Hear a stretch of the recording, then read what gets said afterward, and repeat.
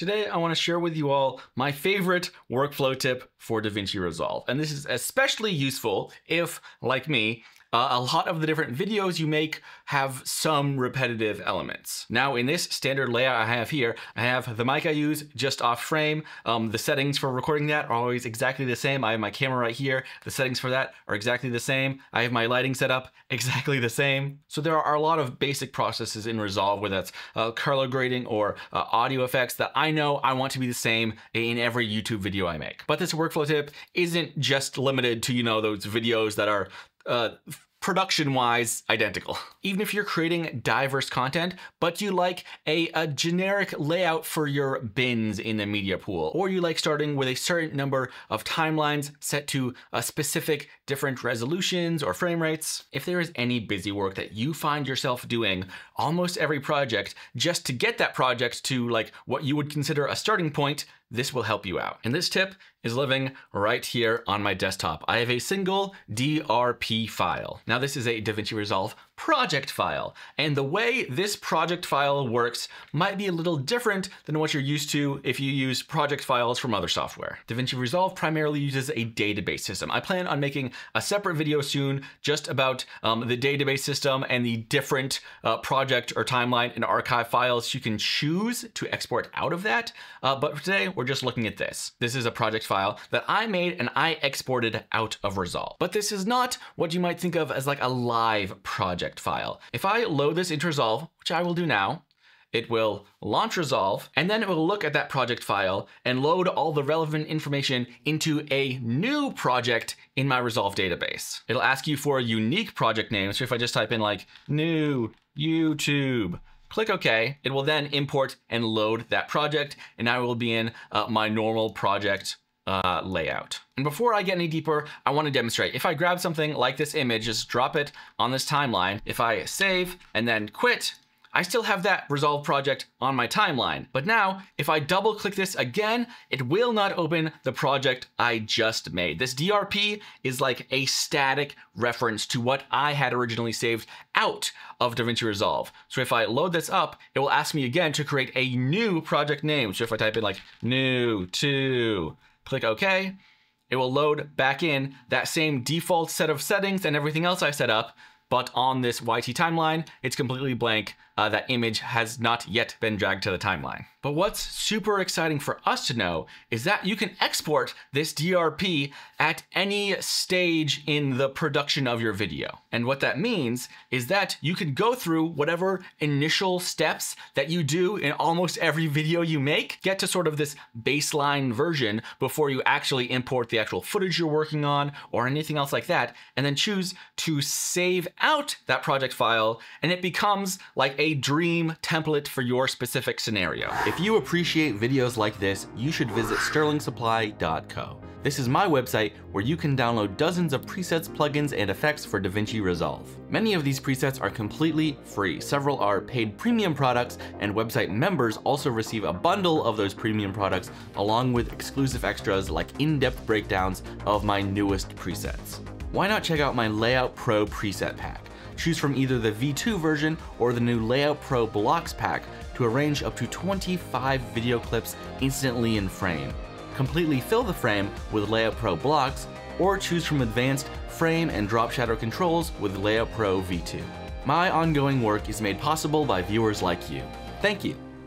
You can see in my media pool, I have a certain number of bins. When I am creating a YouTube tutorial, a lot of times I will just hop into a project and I will create a work timeline. If I am developing a preset or testing an effect for a tutorial, a lot of times I will do sort of like pre-production or just like sketching out whether an idea is feasible in a work timeline. And then when I record the video showing that off, I will do that in a demo timeline. A lot of times this demo timeline is just a 1080 timeline because I don't need all that visual information if I'm mostly showing off the UI, and depending on the type of tutorial, if I'm doing like a really beefy tutorial, I don't want that processing in 4K while I'm also recording. And then I have this YouTube folder with this main timeline where I will bring in the footage from that video I have recorded, most likely working on this demo timeline. And I also make my thumbnails in Resolve, so I have a timeline for that with a lot of the assets I use in some of those thumbnails. And here it gets even more in depth. Now, default bins and timelines, super cool. But the really cool stuff is living in this one YouTube timeline. Even though if I open this up, nothing is, there on my timeline. If I click over to the Fairlight page, you might notice, those eagle-eyed viewers of you, that over here in my mixer, I already have some stuff going on in dynamics and EQ. Like I said, my mic setup stays pretty level video to video, and while Resolve does have some systems to, share audio presets between projects, if I apply those effects to a blank timeline, then I know that any clip I drag onto that timeline will have the processing I want. If you are unaware, in this Fairlight menu up here, you have the presets library, and this is an excellent way to save your EQ presets, dynamics plugins, and even global track presets. This is what I was using before I sort of migrated to this new system using this timeline project file workflow. I will demonstrate. If I add a new video track, I hop into this presets library, I come to global track presets, I select my audio 1, which has, these EQ and dynamics on it. And if I click save new, it's giving me a pop-up because I already have a preset on this. But if I click save new and I just call this like new, I will click OK.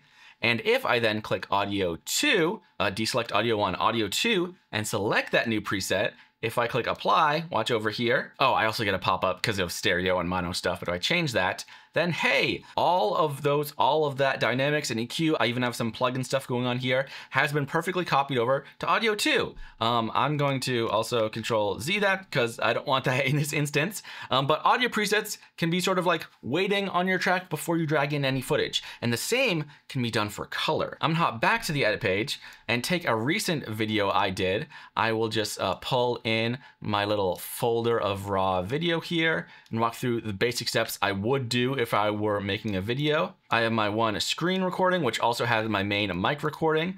It has a second audio track that sometimes I use if I need to split this mic from my system audio. I have the main video from my camera, which has its own reference audio. I will select all those.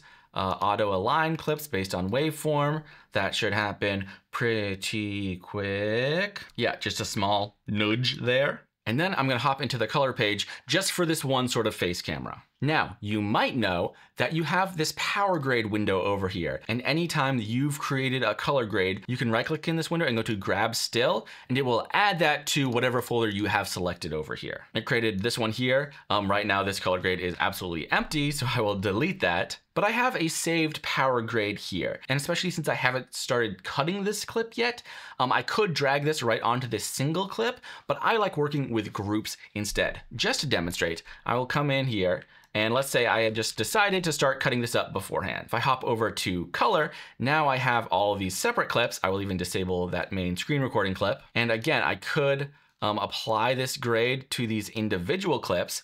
But if for whatever reason, I need to go in and I change something in one of those, this is still only living on the individual clip. But if I get rid of all of that, what instead I'm going to do is select all of these clips, right click, and add into current group. Now, if you do this, you might only see new group, but I have current group because while I was making my DaVinci Resolve project template, I created a blank group and already added the color grade I know I wanted on this video clip. So when I add to a current group, if I change this viewer here from clip to group post clip, I can see that simple color grade is now live on all of these clips. And if for whatever reason I needed to tweak that, it will tweak that in all of them. But if I'm editing a tutorial, all I need to do is take that one click into the color page, right click, add into current group. And because I had previously created that group, even if you drag a video clip onto a timeline, create a new group with that clip and add this power grade to that group, even if you then delete that video clip, it still is stored in Resolve that that group exists and that that grade is living inside that group. And those are the big features I use, these Fairlight presets and this color preset. You could go much further. These individual timelines are completely blank, but you could already have things living on these timelines as part of this preset. Say you have an intro or an outro or a music track that you use in every video clip. You can already have those assets on your timeline waiting for you. Now, it's important to remember that this project file does not actually include that media, something like my thumbnail little folder here. I just have a few images in my Fusion composition there, but it's important that the location on my hard drive that originally pointed to where these files live doesn't change. If you want to create a project template like this that maybe you could send to someone else or use on a different computer, maybe you should look into like a DaVinci Resolve archive file. Again, I'm going to talk about that more in an upcoming video where I go through those distinctions. But especially if you are in this YouTube content little space, having one little icon on your desktop that you can double click to get up and running and handle a lot of the busy work that might take up a little bit of time project to project, I think is pretty cool. I did originally see this from friend of the show, Mr. Alex Tech, and it's something I've loved talking about ever since. Like you saw, even just bins and timelines, this can be valuable, but add on those Fairlight presets, add on color presets you can store in groups and anything else you want living on a timeline. And I think it is one small part of the possibility in Resolve that lots of users don't know about, or maybe they forgot about and they just don't touch. I even knew about this for a while and just wasn't taking advantage of it. But now that I have it up and running, I think it's pretty cool. Hopefully you do too. Thanks for watching, and I'll see you next time.